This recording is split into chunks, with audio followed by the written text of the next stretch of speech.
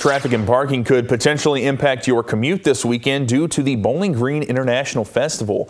Lane closures and parking removal will begin this Friday and will continue with additional closures on Festival Day, which will be this Saturday. Closures will begin Friday with College and State Streets between 6th and 7th Avenue, and on Saturday, 6th and 7th Avenue will be closed from 6 a.m. to 11 p.m. The Bowling Green International Festival will begin Saturday morning at 9 a.m. and last until 6 that night.